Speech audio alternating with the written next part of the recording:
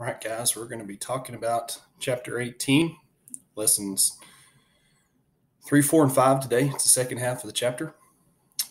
And what we're going to be really discussing is the bulk of the Civil War and a lot of the battles that lead us to the end of this period. We covered the first half of this chapter in the previous notes packet, and that led us up through the Battle of Antietam. Talked about the beginning of the war. Of course, we've talked forever about the causes of the war. So what we're going to see here is kind of the end, and we're going to do a brief sort of flyover. We could sure go deeper. In fact, I think it would be great to cover some more details. We just don't really have much time to do that for the scope of this class. So minimize that. All right. This is your notes packet. If you don't have this in front of you, you need to get it out real quick. If you don't have this, you need to go to my webpage if you can and print it out, or at least pull it up as a PDF on a new tab and have it where you could access it and maybe take a few notes on some scratch paper if that's all you have. Hopefully you guys have this back in front of you. If you don't, hit pause and go do that. The beginning of this sort of starts with the end in mind. We're going to look right here at this image, and we're going to come back to this, guys, and talk more about this later in the notes packet. But this is the Gettysburg Address that Lincoln gave at the dedication of the Soldiers' National Cemetery in Gettysburg. This is in November of 1863, after the battle was fought in July of 1863. And Lincoln and some other folks came to dedicate this cemetery. Lincoln's speech was 272 words, short and sweet, and it's considered, by most, it's considered to be one of the greatest orations in our history. It's just to the point, and it's eloquent, and it's beautiful. At the time that it was given, it was debated. Some thought that it was kind of a joke because it was pretty short. Another man that was there spoke for over 2 hours, and his speech, of course, is not remembered at all. The one that's remembered is the one that was so eloquent and short and to the point. And it's somewhat famous. Many schools, many people will have classes like yours memorize this speech, which I think actually would be really cool. We may talk about that later. But it is something that you guys need to know and certainly need to hear, and moreover need to really understand. It says 77 years ago. That's a time period, guys. Score is an amount of time. Well, I'll tell you what, I'll give you guys bonus points. Look up and see how long ago that was, because he gives you a clear indication here. It says, our fathers brought forth on this continent a new nation conceived in liberty, dedicated to the proposition that all men are created equal. Now we're engaged in a great civil war, testing whether that nation or any nation so conceived and so dedicated can long endure. We are met on a great battlefield of that war. We have come to dedicate a portion of that field as a final resting place for those who here gave their lives that the nation might live. It is altogether fitting and proper that we should do this. This last paragraph it's just so deep and so profound. Listen to the words.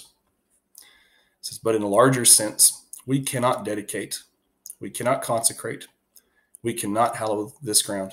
The brave men living and dead who struggled here have consecrated it far above our poor power to add or detract. The world will little know, nor long remember what we say here, but it can never forget what they did here. It's for us, the living rather, to be dedicated here to the unfinished work which they who fought here have thus so far nobly advanced. It is rather for us to be dedicated to the great task remaining before us, that from these honored dead we take increased devotion to that cause for which they gave the last full measure of devotion, that we here highly resolve that these dead shall not have died in vain, that this nation under God shall have a new birth of freedom, and that government of the people, by the people, and for the people shall not perish from the earth. A lot of people cite these last few sentences right in here. They say that this nation under God shall have a new birth of freedom. A lot of people cite that line right there with the new birth of freedom as sort of a new beginning for our country, equally profound to the signing of the Declaration of Independence. And in some ways, I think they're right, because with the conclusion of this war, specifically with this battle, we really turn a corner as a nation, and things begin to change, and we begin to see the nation that we currently live in with the greater hope of freedom for all that did not exist prior to this war. And so we're going to see Just so much of these words, I hope, throughout the story today. This is one of the few photographs of the speech being given. Somewhat chaotic, I know. It actually, as I understand it, there is a bit of a stage here. It's just hard to tell that from the photo. And on the stage, these men that are up here on this raised portion, if you can tell that they're somewhat raised up, you see right here in the middle, you see Lincoln with his hat taken off, his head slightly bowed, giving his speech. Why is it so crowded? Why is it so difficult? It doesn't exactly look like what you might expect for this type of moment. Well, remember, guys, there was no sort of electronic amplification. They didn't have the ability to step up to the mic, so what they're doing is they're crowding in to hear what is said. And there, guys, there's a huge crowd of folks here. Notice the attire, notice the dress. It's a formal occasion. And this is one of the few photographs right here of the speech being given. We're going to come back again. We're beginning with the end in mind today. We're going to cover the Battle of Gettysburg. We're going to cover the final events of the war. We actually ended the last notes packet with regard to the war somewhere right around the Battle of Antietam. And then we talked about the Emancipation Proclamation. So we're not quite halfway through the actual Civil War. And man, I tell you again, this is a flyover, guys. We're scratching the surface. Really wish that we could spend more time, and perhaps we will in some separate studies. But this is what's with regard to your curriculum. This is what's in the rest of the war. So we're in pages 502 to 537 in your book, second half of chapter 18. And we're going to cover a few things sort of randomly here, and then we're going to get into the narrative of the war. A little side story that's really interesting and has been talked about in literature and even movies was how these enemy soldiers lived during the war, how the things that they struggled with, the way that they were treated by each side, and many of them, aside from being dead or wounded, many of them were captured. Casualties are considered to be dead, wounded, or captured. So if you were a captured soldier, what happened to you? Well, these folks were not always treated just real well. It seems like we say that a lot in this class. Here's a couple of famous examples. There was a prison camp in Georgia known as Andersonville.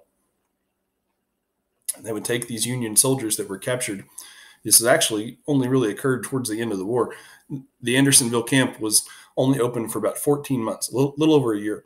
And they were taking these Union soldiers and they were trying to put them into some sort of camp away from the battlefield so that they couldn't rejoin the fight. They built this camp. I'm going to flip over here to a different page. This is the National Park Service page about the Andersonville prison. And this is considered a historical site, of course, so the government keeps up with it as a national park these days. They took these folks that were Union prisoners and they put them into this camp in Georgia. The South called it, they didn't refer to it as Andersonville all the time. Sometimes they called it Camp Sumter. It was operation for 14 months.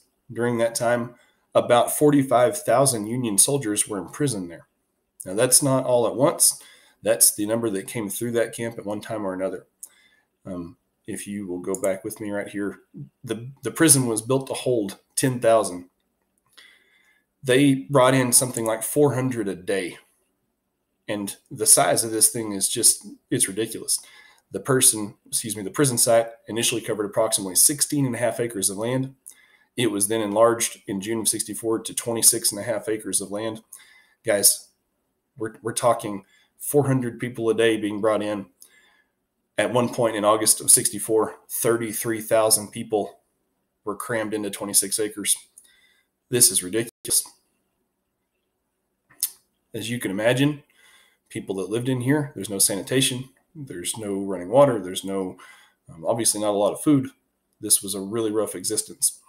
It says by June of 64, 26,000 prisoners were confined in a stockade designed to house only 10,000, as we just said. The largest number held at one time was 33,000. Here's a great quote to describe the conditions. It says, the camp was covered with vermin all over, meaning rats and filth and horrible things. Okay, vermin would be like rats and mice and cockroaches. You could not sit down anywhere. You might go and pick all the lice off of you and sit down for half a moment and get up and you would be covered with them.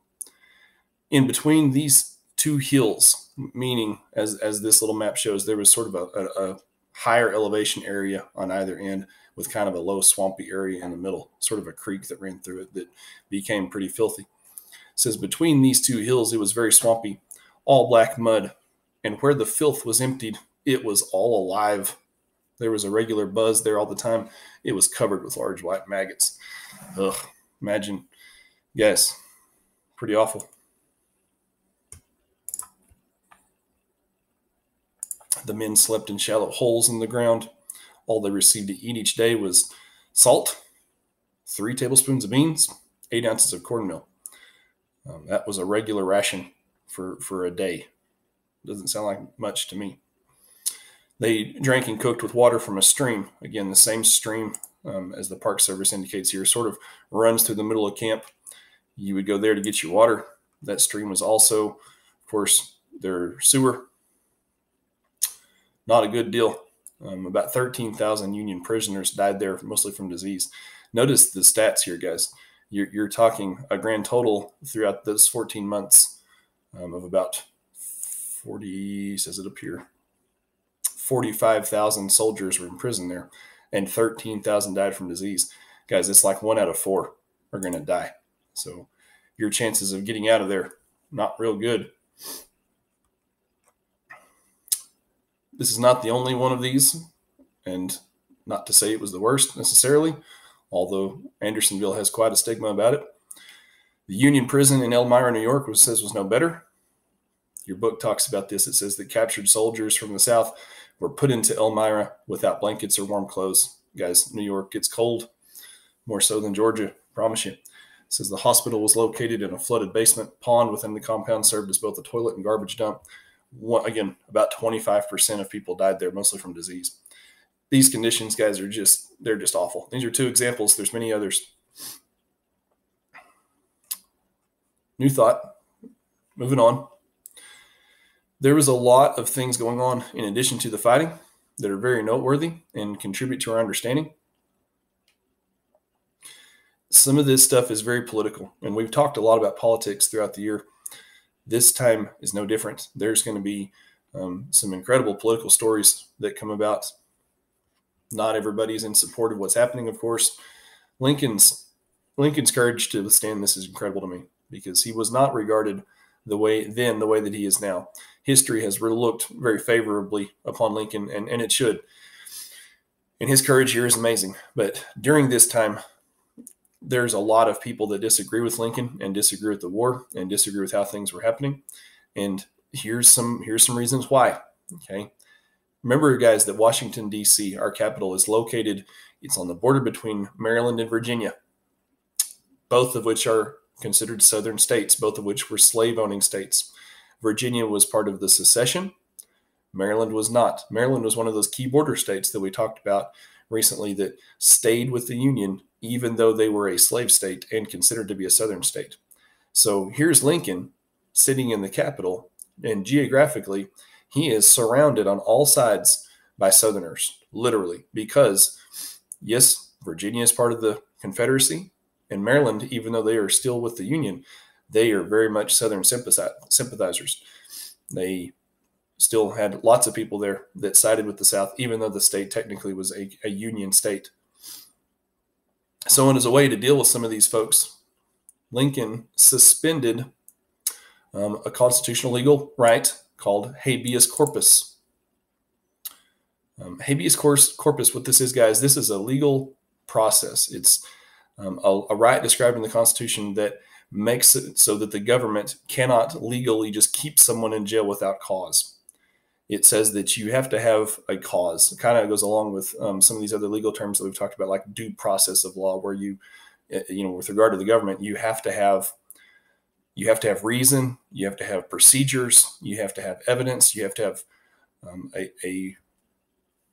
you have to have all of these things together in order to keep someone in jail.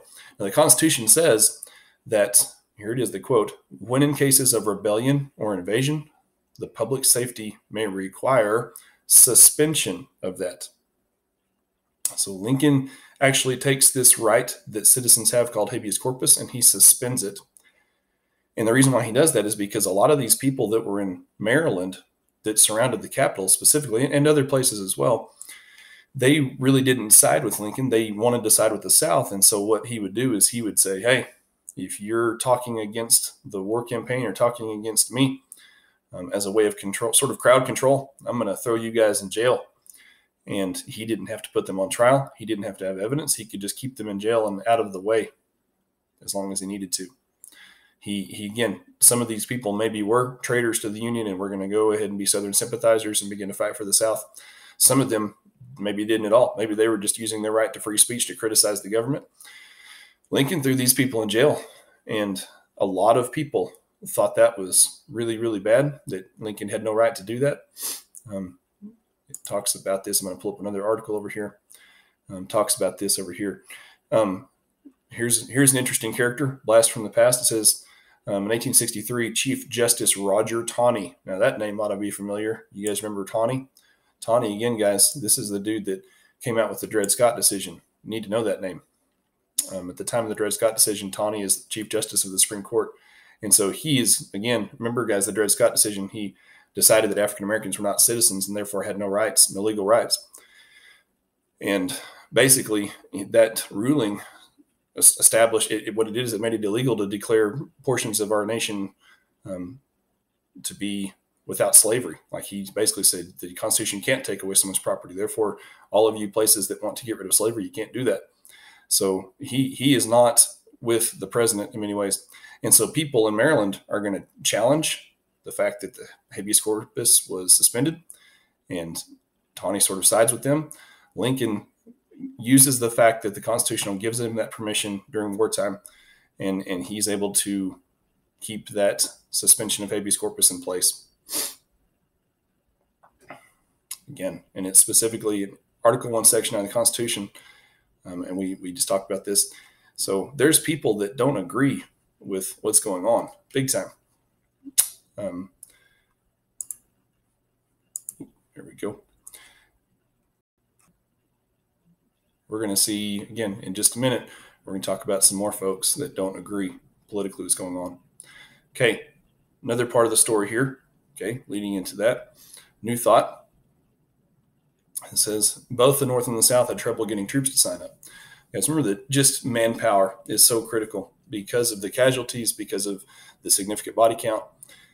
This becomes what's called a war of attrition, meaning that we're going to just fight it out, and the last man standing, or whichever side has some people left at the end, they're probably going to win just because they have more people, which we mentioned that the North has a huge advantage there simply by the nature of their population. But both sides are going to pass a draft. This is going to be contentious, which throughout history, guys, anytime there's a draft, it seems like there's all kinds of crazy stuff that goes on. You know, most notably in our day and age, people talk about the draft that occurred during Vietnam and all of the crazy war protests that happened then. Well, guess what? There's going to be some more protests that happened because of the draft back here too. This says in 1862, the Confederate Congress, the South, they were the first ones to do this, passed a draft that required able-bodied white men between the ages of 18 and 35 to serve for 3 years. So if you're between 18 and 35, they expect you to put 3 years in. Pretty soon they changed that. They weren't getting enough folks. So now they're saying men from 17 to 50. Some exceptions were allowed. One notable exception, this is not in your notes, you might add this in the margin a little bit, was called the 20 slave rule. So if you were a plantation that had 20 or more slaves, you could choose one white male to stay back and not be drafted. It sort of favored the wealthy. Which, again, man, if you're not one of the wealthy, how does that make you feel? Sort of feel a little bit shafted there. So another thing that could happen is if you had enough money, you could just hire a substitute. You didn't have to go in person. You could hire somebody to go do it for you. The North sort of did the same thing. Again, they're gonna draft. They're gonna pass a conscription act. They don't do it at first, but eventually they do, and it goes on to say men here, age 20 to 45, had to register for their draft. And what they did is they would put your name into a lottery, and they would pull your name out of the hat, so to speak. And if you got chosen in the draft lottery, then you were expected to go. Now, there were exceptions here as well. You could avoid the draft by hiring a substitute, kind of like the South, or you could pay a fee to the government of $300. Now, a lot of these working class people in the North, They earned less than $500 a year. In fact, that sum right there was somewhere around an annual salary, or not really a salary, but an annual wage for a lot of the working class in the North. Could you imagine giving up a year's worth of money to keep yourself out of the war? And people just couldn't do it. So we're going to see their reaction to this. And in several northern cities, their reaction was violence. People got mad and they began to riot. The most notable, and man, there's been books written and movies made on just this event. It's really incredible. I encourage you guys to look into it further. New York City draft riots of 1863. Some of the most horrible, violent moments in our history. And this is coinciding with the Civil War, guys, and it's happening in the North. Again, challenging the old sort of misconception that all the fighting was in the South and the North was happy and lucky and all the, et cetera. That's not true. What's happening here in response to these drafts is that rioters, I'm going to go more in detail into this in just a moment, attacked at first government and military buildings. And of course, they're going to then turn their attention in these attacks to others, specifically to African Americans. Now, let's flip over here. New York draft riots occurred in July of 1863. Now, we haven't quite got there in our notes yet, but the other thing, of course, that happens in July of 1863 that's super notable is the Battle of Gettysburg. And so we're talking these draft riots occurring about 2 weeks, like in the middle of the month. July the 15th is one of the most important dates there. Well, Gettysburg was fought July 1st, 2nd, 3rd of 63. So we're talking 2 weeks after the turning point of the war. We're seeing, again, you think, oh man, wonderful, Battle of Gettysburg, we're doing great. We're on our way to winning this thing. 2 weeks later, holy cow, some of the most horrible things happening, and it's happening in the North. So here's the thought process. Remember, guys, that the North, with regard to the sectional divides that began this war, the North was really interested in the cotton growth. They were using cotton, right, northern merchants, to get rich. Remember, we talked so much about the implication to slavery, that the North was really, really prominently involved in slavery because of the fact that so many of their merchants were buying Southern cotton, producing goods, and then sending them off to France and England, making a ton of money. And so what you're seeing here is that whenever war breaks out, lots of people in the North are no longer making money. And so they're going to begin to have some Southern sympathizers. Lots of them, remember, guys, here, the plight of the Irish and the German immigrants, lots of them are looking at the war thinking, well, goodness, if we free all these slaves, they're going to come take our jobs. Again, financial stability is causing instability really is causing a lot of division. A lot of these German and Irish, with the Emancipation Proclamation, began to seriously they were going and having serious problems because they were thinking that the African Americans were going to come take their jobs. And there was even some times when Northern employers were using African Americans to replace Irish or German immigrants that went on strike, sort of strike replacements. And these folks started getting really angry. So with the release of the Emancipation Proclamation, they began, again, protesting. Another political party we're going to talk about in just a moment begins to rise up, called the Copperheads, and we're going to see their response and how this is kind of implicated here. So when these, again, not just in New York, but riots over this draft begin to happen, other cities like Detroit and Boston, but New York was by far the worst. The first draft lottery, as the first names were chosen, it was July 11th of 63. And so almost immediately as that's happening, these folks begin to attack and burn buildings. Lots of them become violent towards people who try to stop them. And then pretty soon after that, we're going to start seeing some violence specifically towards African Americans. Here's a crazy story. This is one notorious example. A mob of several thousand people, some of them armed with clubs and bats, stormed the Colored Orphan Asylum on 5th Avenue near 42nd Street, a 4-story building housing more than 200 children. Guys, this is an orphanage in New York for African American kids. And short of beating up the kids, they took all their stuff, they set the building on fire, and they basically took all of these orphan children and they made them homeless. That particular organization relocated after this, and they rebuilt into a part of New York that has now become the Harlem area. And of course, that area is sort of known with a lot of African American heritage groups as being really prominent in the recovery of this event. But man alive, could you imagine just going and let's go beat up the kids? How horrible and angry would you have to be, or how stupid and senseless, maybe is what I should say, would you have to be? Other areas of the city, it talks about dock workers, people that worked near the shore, right? These folks were also, right, opposing black men working on the docks. And so what they would do in this situation, along with these riots, is they were going to the business owners that dealt with black dock workers. They were attacking the businesses. They were burning their buildings. They were trying to do away with anyone who wanted to host African American employees.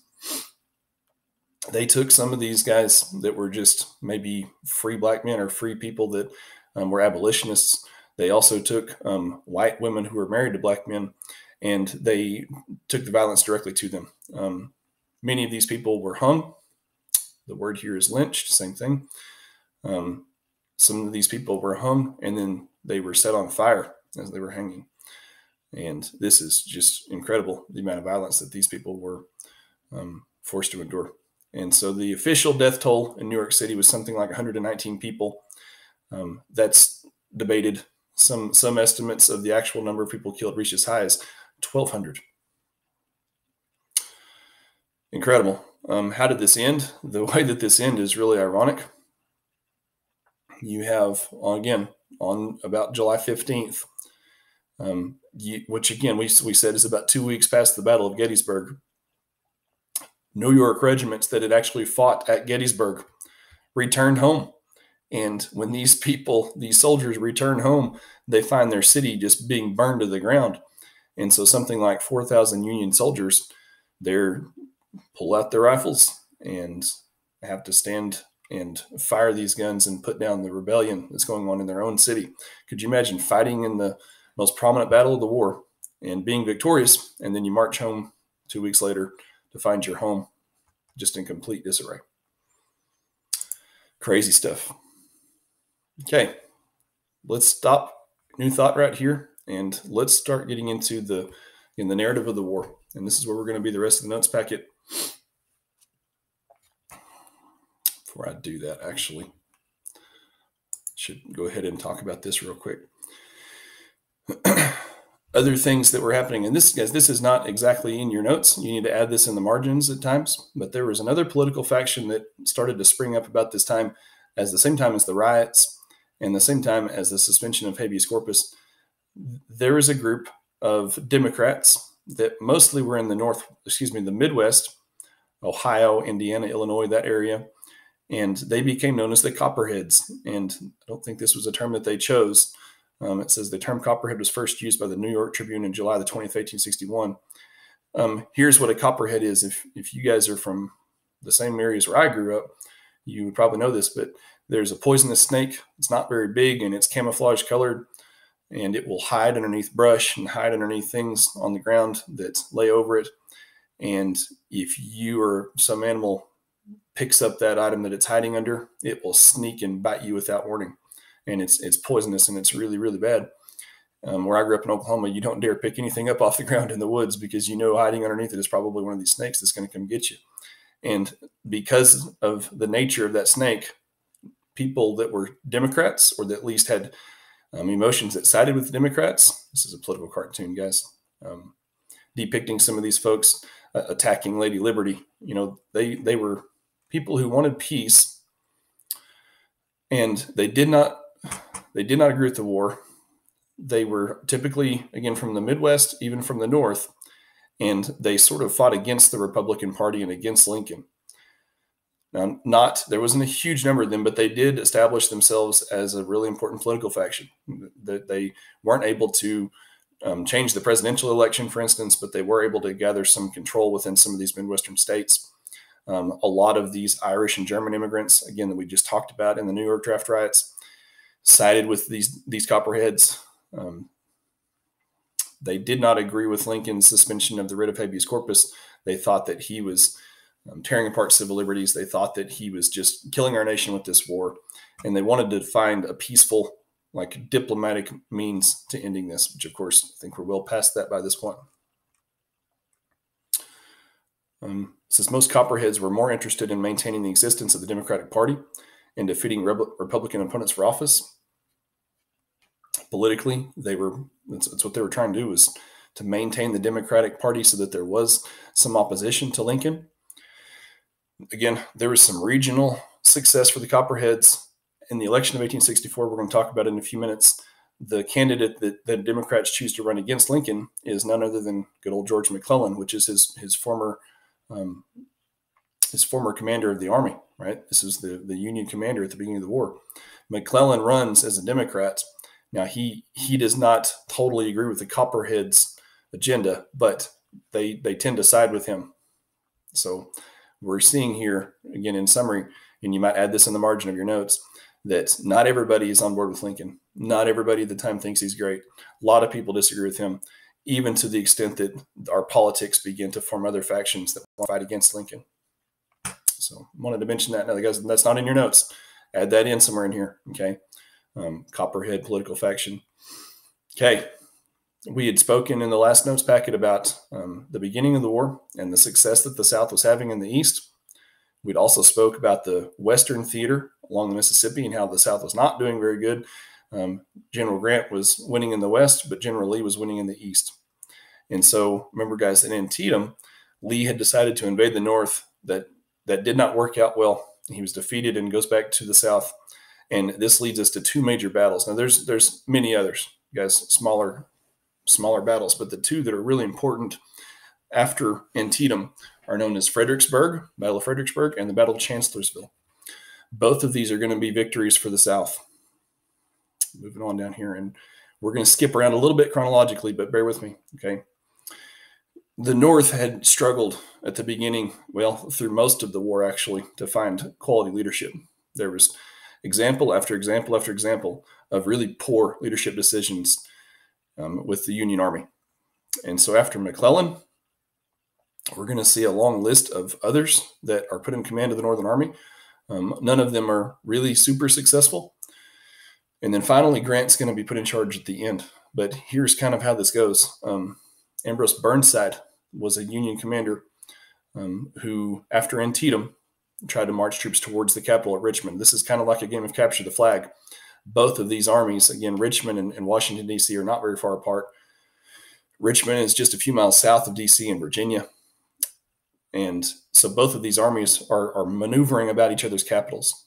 And so Lee takes the advantage of, again, a geographical advantage of high ground in this one. In December of 62, Burnside attacks, and because of Lee's position geographically, he wins a big important battle at Fredericksburg. Now moving forward, because the next one is another one that's really influential. The next spring, from December of 62 to May of 63, there's a new commander in the North. Burnside he's forced to resign, and Joe Hooker is going to be the new commander of the Union forces. They're going to meet again. This is incredible what happens at Chancellorsville. Hooker has like twice as many men as Lee. Lee divides his forces, which is somewhat of a no-no. You would, in many ways, that's something that people teach militaries not to do. Don't divide your forces. Lee does this, and he sends half of his command under his Assistant General Stonewall Jackson, who we mentioned in the last notes packet. This is his most trusted subordinate. He sends these guys to the Union flank, meaning to the side, and they attack from the side at the same time that Lee attacks from the front. Hooker is confused, even though he has nearly twice as many men as Lee. He's confused by the two different fronts. He does not handle the situation very well. Chancellorsville ends up being a very big, dramatic victory for the South again, and sort of the same emotions are coming back into play as we talked about last notes packet at Antietam. Remember, guys, at Antietam, the South had a long string of victories. Lee and Jefferson Davis decide, let's go invade the North. Part of their thinking there is that they could be successful enough to get England and France to join the conflict by proving that they were going to have a good chance to win. They didn't. In Antietam, they were defeated. And so now the same thing is happening again. We have two major victories right here, Fredericksburg and Chancellorsville. Lee decides again with this success, especially after the one at Chancellorsville where he was outnumbered and still won, we need to go back and invade the North again. And then that confidence is going to come at cost. This man that we've spoken about, Stonewall Jackson, was his most trusted subordinate. He was brilliant. He was very well known within the Southern Army, and he was actually wounded, severely wounded by friendly fire, which is kind of that's always referred to as like one of the worst outcomes in any type of military campaign. Anytime that you have friendly fire, that's so tragic. He was shot in the arm. His left arm has to be amputated. And here's a famous quote from Lee. He says about Stonewall Jackson, he says, "He has lost his left arm, and I have lost my right." Meaning he lost his right-hand man, his number one companion, his number one subordinate. So Jackson will actually pass away after a week or so of secondary infection. Okay. We're gonna pause in the narrative right here. Okay. And I want to go through and just look at sort of this. And again, you might draw a line across your page. Notice right here what we're doing. We're going to go back and we're going to look at just the string of Northern commanders that were unsuccessful. And this is kind of important because these names are going to come back around. And I want you guys, it's easy to get confused by them because there's so many of them. I want you guys to see in just sort of rapid succession what was happening with the Northern Army and why it was unsuccessful. And this will set us up nicely for the end of the war if you guys will follow me. So remember, guys, that at the beginning, all the way back to the First Battle of Bull Run, the man in charge in the Union Army was George McClellan, young guy, okay? And we've spoken about him before. He was slow to act. He was constantly worried that he was not good enough or not strong enough, or that the Army didn't have enough men. Lincoln was upset with him because he did not move aggressively enough. So Lincoln relieves him.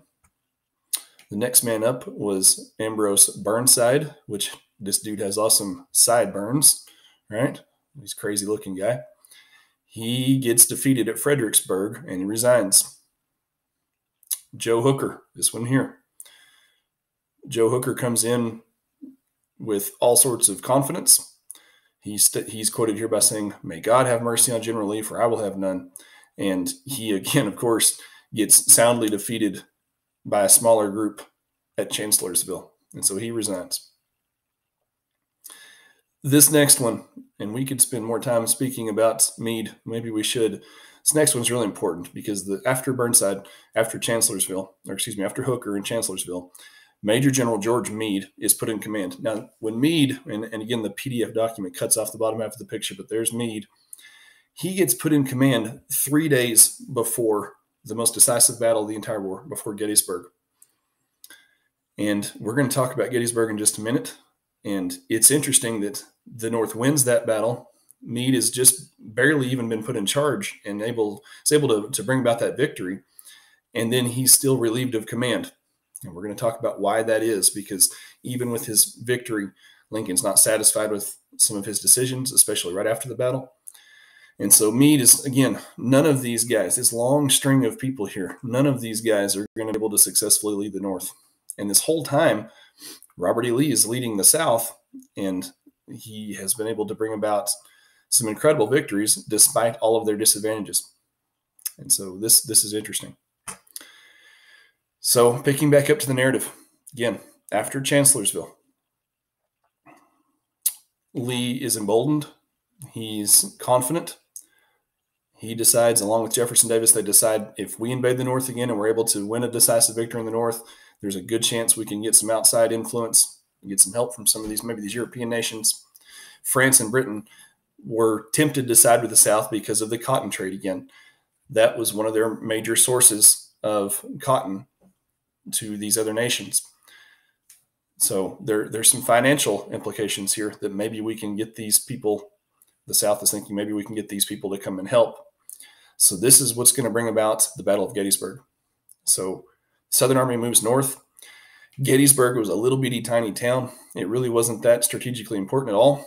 The South actually What they did is they marched on past Gettysburg. They moved further north. They were looking to go to Harrisburg, Pennsylvania, and then perhaps after Harrisburg on to Philadelphia. That was what they were really trying to do. And oddly enough, they moved north of Gettysburg and then circle back around and approach Gettysburg from the north, where you have this crazy kind of dance that these two armies are doing. You have the Union Army that had been trying to pursue Richmond, Virginia.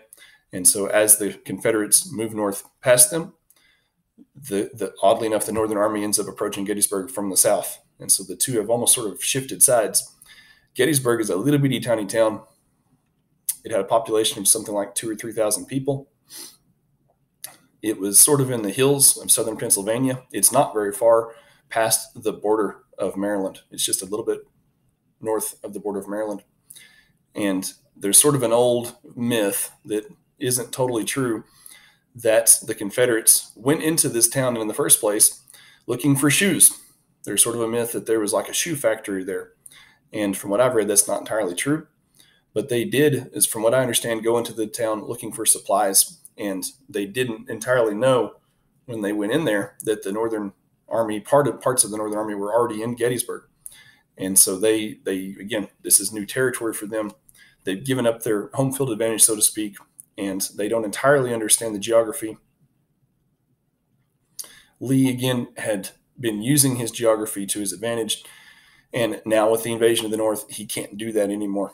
And so what we're going to see right here from July 1st through the 4th is a huge loss in terms of casualties to both armies.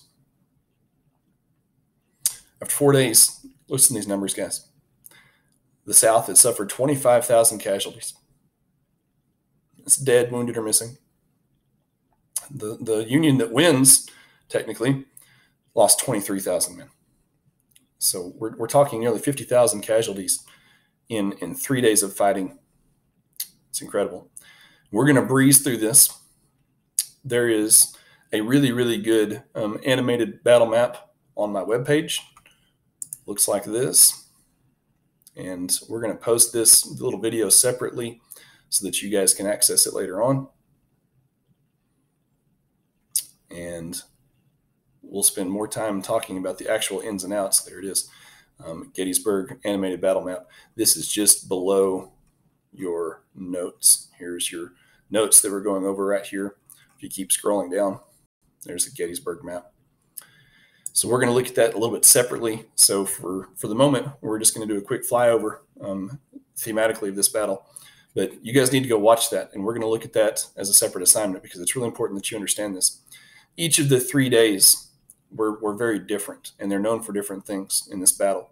July the 1st, the Confederates are very successful, and they meet in the actual town of Gettysburg, fighting in the streets. And what they're able to do is they're able to sort of on the first day push the Union troops out of the town to the south of the town. And that sounds awesome, like, yay, we're winning. But what the Union actually ended up doing was taking up positions on a series of hills south of town, and that gave them a tremendous advantage. In fact, that's the reason for the victory. And we will talk more about that again as we look at that battle map later on. But they retreat, so to speak, to a series of hills known as, there were several. One of them was called Culp's Hill. Then there was a Cemetery Hill, Cemetery Ridge, a little round top, and a big round top. And guys, those are all different little just geographical structures of higher elevation.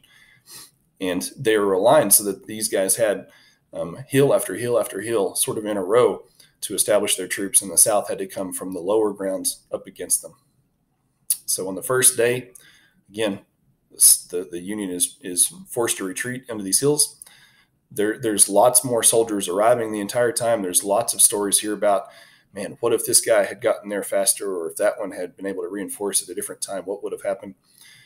Again, we'll talk more about that, guys. On the second day, there was, again, Lee ordering invasions onto these different structures.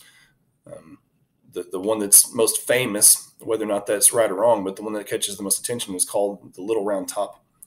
And there's some incredible stories of what happened there. What basically again, summary, the overview is that the South tried to come up and storm the hill, and they weren't able to. And so what happens on the last day. This is, again, looked at as probably Lee's, without a doubt, Lee's worst moment. And there's a lot of reasons why Lee may have decided to do this, because it's really foolish and it doesn't make much sense considering how good of a leader Lee is reputed to be. What Lee decides to do on the third day, after a really horrendous second day, there were like 9,000 casualties for the South on the second day. Lee decides to send all of his, again, his basically the divisions of his army that are the freshest, that have had the least amount of fighting so far, which was many thousand men. He decides to have them advance onto these hills that the Union is sitting on top of, over open ground. Just no cover, nowhere to hide, walk for 3/4 of a mile, and getting shot at the whole way, and go and storm the Union front. And this is a terrible decision. And many people wonder, why on earth did Lee decide to do this? Because this is awful. And there's some stories that might explain this. Some people, and there's pretty good evidence to support this, some people think that Lee in the previous weeks had a heart attack and was having some serious health problems, and that maybe that affected his decision making. Some people think, and there's evidence to support this as well, that after Chancellorsville, Lee was just completely overconfident and that he thought that no one could defeat his army. There's a number of different things that you can read about this that really make you question why in the world Lee would choose to do this, because what he wanted to do, again, was charge at the middle of the Union front and split their front in two and be able to advance in the high ground. So the first thing that he did is, at the beginning of the day, he decided to send artillery and shoot at these Union lines. The term there is to soften them up. What they had is they had these cannons that would fire a cannonball that would get close to their target and then in the air explode. And the shrapnel from that explosion was sort of like a hand grenade. And that would be something that would be really, really difficult if you were trying to maintain a defensive front and you had all of these sort of like shrapnel bombs going off over your head the whole time. You would be sustaining serious injuries before the actual fighting occurred. It was like you were able to do some of the fighting before you had to send your men in there to do the real fighting. And there's a number of things here that go wrong. One of the little backstory things that had happened with this artillery barrage is that there was a factory in Richmond, Virginia, that manufactured all of this artillery for this ammunition for these cannons for the Confederacy. And before this battle, that factory had an explosion, an accident where they weren't able to manufacture all of this ammunition. And so they had to get it from other sources. And the other people that made this ammunition didn't make it the same way. And so where these soldiers were used to firing a cannon and they knew exactly where that cannonball was going to explode to try to position it so that it would explode over the heads of the enemy, they didn't have that ability. It wasn't happening the way that they thought because the fuse was longer. And so it wasn't inflicting hardly any damage. And these guys fired 140 cannons for hours until they got dangerously low on ammunition and did virtually no damage. And that was not what Lee expected. The guy that led, well, at least is remembered for leading much of this charge, was a guy named George Pickett. Now, he was from Virginia. He certainly wasn't the only one. The other group that's really credited here was from North Carolina, and their leader was a general named Pettigrew. There's kind of another little backstory here that the South, even in their defeat, they argue back and forth who did best, who got furthest in this charge, and was it Pickett or was it Pettigrew? And most of the troops were in Pickett's division, but there's also, again, at the battlefield, there's some evidence that maybe the North Carolina guys did better. And so the Southerners, again, in years past this battle, they argue back and forth who did the best. Kind of silly. The official name of this, what people know this as, is Pickett's charge, but the official name for this is the Pickett-Pettigrew assault. Try to politically correct, give those other guys some backing here. But anyhow, what they do, guys, is they lead thousands and thousands and they attack this position. Now, the Union guys, they were in a defensive posture. They sat on top of the hill. They sat behind a stone wall, which basically means that if you tried to shoot at them, you had a very small chance of ever hitting anyone because they had great cover. whereas the Confederates had zero cover. And as they advanced across this, again, about 3/4 of a mile, big open field, there were fences. They had to stop and climb over fences as they advanced and just made themselves sitting ducks. So again, as this charge got close to the Union lines, the Virginians under Pickett, the North Carolinians under Pettigrew, some of those guys were able to get to the stone wall, maybe even a little bit past it. And that really didn't do much. Even though it seemed as if they might break through the lines at first, they were just slaughtered. Something like half of all those who started the attack ended up being casualties. There's this, again, stuff that you read and you see in books, and sometimes there's even a couple of documentaries and movies that depicts this. When Pickett, after the retreat, after they're defeated, he returns back to Lee. And meanwhile, Lee has, after seeing the defeat, Lee is just scrambling to try to figure out how to, Lee just knows that, okay, here comes the North. Now that we're defeated, they're going to come attack us, and they're going to try to, while we're weak and wounded, they're going to try to come attack us. And so Lee is scrambling around trying to get a defense ready. And Pickett comes back, and Lee says to him, "Hey, Pickett, take your division and go set up our defense." And Pickett looks at him and says, "Sir, I have no division." And the emotion there, of course, could you imagine seeing half of your division killed or wounded? The next day, after the 3-day battle, was July the 4th. And Meade, General Meade, the Union commander, was expected by Lincoln after this victory to pursue them and attack them while they were weak. And Meade decided not to. Meade played it safe. And the next day on July the 4th, there was a huge rainstorm. The roads, which of course would have been all just grass and mud, those roads became really difficult for the armies to pass over.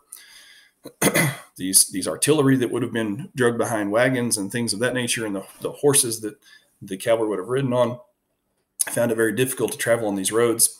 So the going is just really rough because of the rain for the next few days.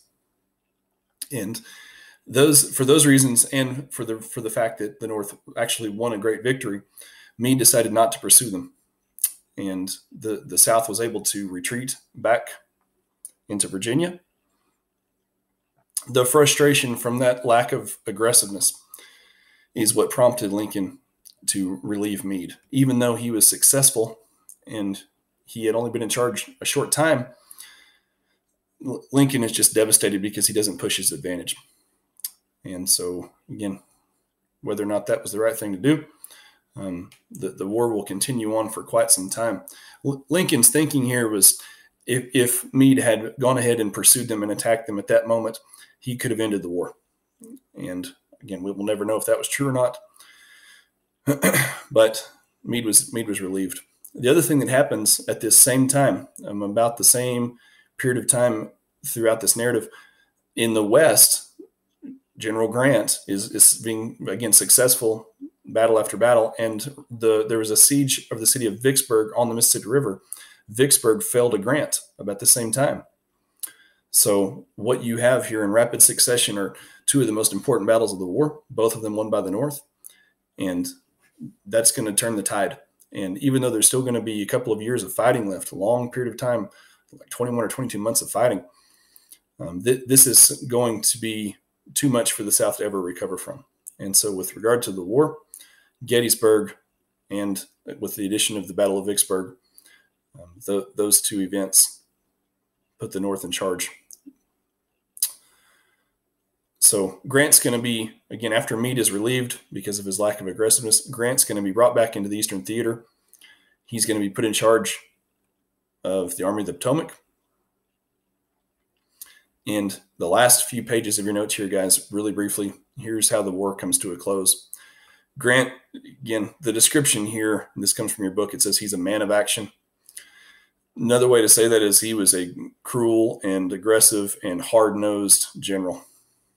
And so he is going to ruthlessly pursue the South into their own cities, and he is going to take the fight to the cities themselves.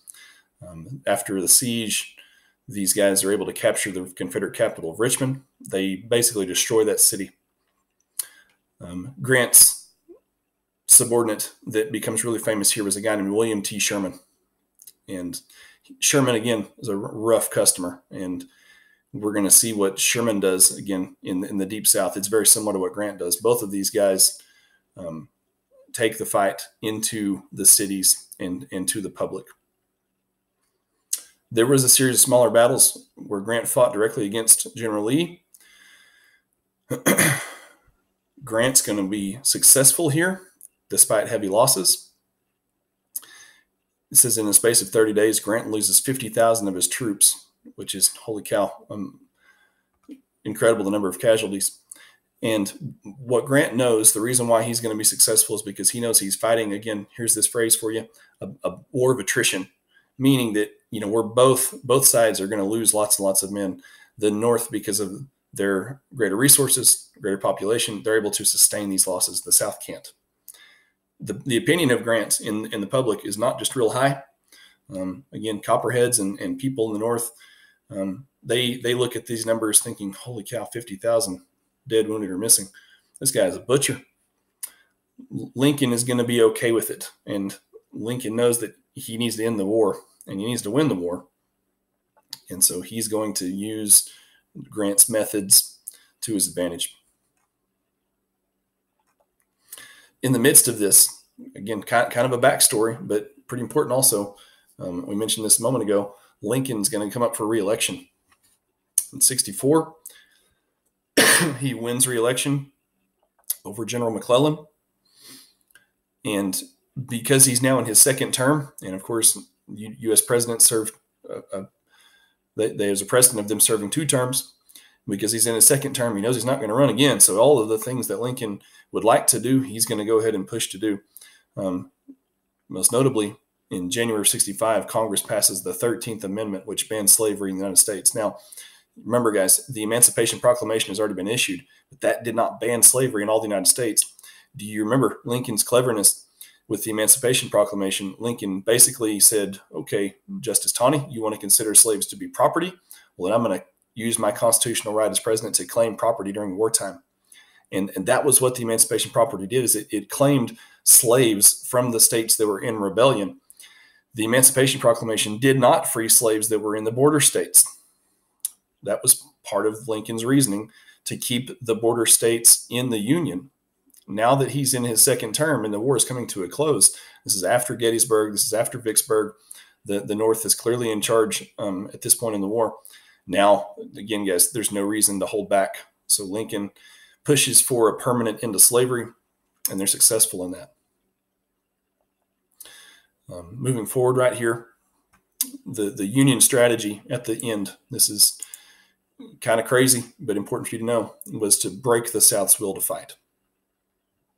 So they're going to do some things here that seem pretty cruel, pretty crazy. The goal, of course, being to finish the war.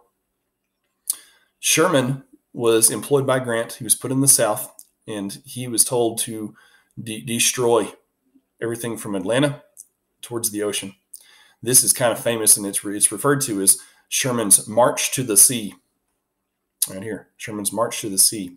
And what they did, guys, is they first set fire to much of the city of Atlanta, and then he marched from central Georgia towards the ocean. And everything that they passed, they destroyed. They destroyed railroads. They would take railroad ties and they would bend them around trees, railroad tracks. They would bend them around trees. They would come across southern crops and southern plantation homes, and they would set them on fire. Little backstory, kind of interesting for you guys.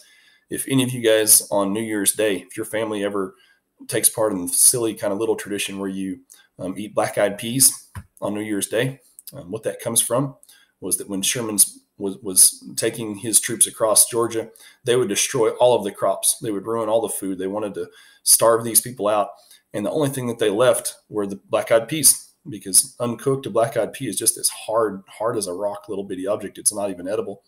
And so Sherman didn't think that those were even worth destroying because they weren't hardly edible. And so there's kind of a silly tradition in the South of eating black-eyed peas on New Year's Day because that's what sustained these people and kept them alive. That's the only thing that they had left after Sherman marched to the sea. Union troops took food, destroyed infrastructure, They killed the livestock. They just tried to ruin the South. Formal end came on April the 9th of 65. Grant, again, had captured Richmond. He pursues Lee to this little town called Appomattox. There's a house. They call it the courthouse, but it's really a house. And they agreed to meet there at 1 o'clock in the afternoon on April the 9th. Lee shows up in his formal attire, like he's dressed to the hilt. He's got his saber at his side. He actually tries to present his saber to Grant as a article of surrender, like a real formal, fancy way to do it. Grant walks in his muddy boots and his tore up uniform. And you kind of see the difference in their personalities in this moment. And they're very cordial to one another. Grant is reputed to have just kind of droned on and on, talking to Lee about the old days, and really with just a lack of formality about the situation. Lee, of course, is the opposite. Lee is really trying to be formal, trying to be stately. And what Grant does is really, Grant's really nice to him. Sort of what he does is he says, all right, generally, here's the terms of surrender. In exchange for the South's complete surrender, your officers can keep their sidearms, their smaller guns. Any soldier with a horse can keep it. Grant was reputed to say, you guys are going to need your horses to plant your crops next spring. And so he lets them keep that. He also gives up food. These men from the South were starving. This had been a horrible time for them with the destruction of the infrastructure and the crops in the South. These guys have no food. And so Grant, sort of as a way to make amends, he gives them 25,000 rations. He reviews them again at this moment as they surrender and re-enter the Union. Grant views them as his own countrymen. And so he sort of has a way of receiving them back in that's going to usher in an era called Reconstruction. And we're going to talk about that in the next chapter. So this was, again, long section of notes. We could have gone much, much deeper in terms of our detail, and we will in subsequent days. We'll look at some things to give us a better perspective on what was happening with a little more detail. Hope you guys are doing good. Hang in there. We're near the end.